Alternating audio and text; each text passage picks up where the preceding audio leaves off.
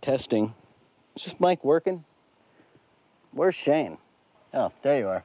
Hey, so we've been riding this thing around with a PC5 in the auto tune, and you've been enjoying it, but I want to put a secondary fuel module on it. And that unit will control the upper injector, so we can modify the fuel not only with a lower injector, but also on the upper injector, which should help, mid-range punch and top-end power. What do you think about that? That sounds great. I think we should do it. All right, cool. Let's get started. Let's get on it. So we got the gas tank propped up, side covers off, seat off. What we need is... we need parts. We need parts. We need Weston. Where's Weston? Where is he? Where's Weston? Hey, guys. Hey! Hey, there he is. You got parts? Yeah, got parts. What do you got? Awesome. All right. That's what you need. Secondary fuel module. All right, guys. Thanks, Weston. Yeah, not a problem, guys. You guys need me for anything else? I think we're good. We're good. All right. Poof. All right, we're ready to go. Okay, so we're gonna lay this down beside the PC5, and then we're gonna use this this jumper lead here. It's gonna connect from combine the two from one end to the other. Probably a little hard to see this, but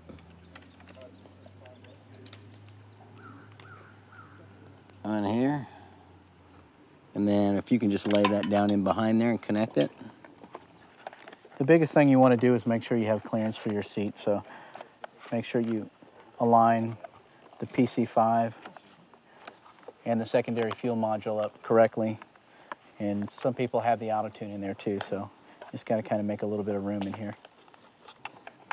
And Dynojet's done a really good job at laying this stuff out, getting the ends just the right length and to fit the motorcycle. So each one of their units has a custom harness to fit the. This one works for the R1 and the R6. Yeah, yeah. And it works good too. I really like it on the R6. So that's the key. This needs to be grounded to the engine and not to the battery. It's a little tricky if you don't take the tank off, but it can be done. Yeah, it's probably easier to take the tank off, but we saved a bit of time by leaving it on. We didn't spill any gas. Just take this lead, we'll wrap it up, keep it up against the side of the frame here. Plenty of clearance there. Okay.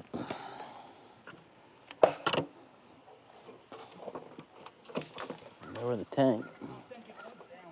We're good. All right, let's put her back together. Okay. Okay, well, now that we got all this done, final thing, update the firmware, program the power commander to accept the secondary fuel module. Let's do it. All right.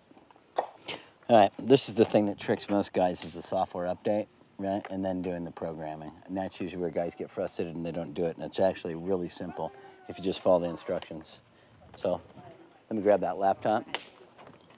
So first thing we're gonna do is we're gonna connect to the power commander. Found it. Once it connects, it automatically hooks up. We're gonna hit get map, right? Then we're gonna save it.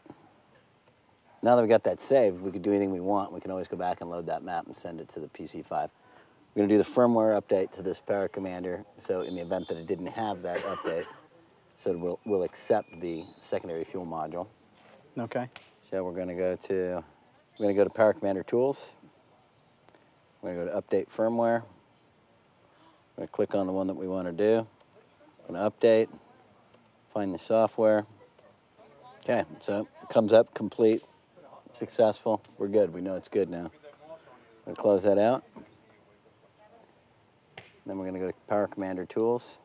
Now, one of the things we've been doing is we've been running an auto tune. So we had a target air fuel feature that was set in here. Yep. And then we had the base map, and then we had the trim map. So we're probably pretty happy with the trim map, but I think we're just gonna go in and zero it out, and it'll start correcting over the base map from where it is now with both the lower injectors and the upper injectors evenly. Yeah. That usually works the best. Key switch on? Yes. Okay, we're all good. We're plugged in here. Thought that turned it on.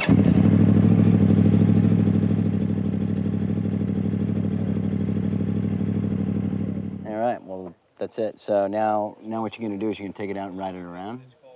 And then when you come in, we'll save the auto corrections that it makes, and then it'll refine as the day goes on. Each time we do a save and we update it, it'll run better and better. Gotcha.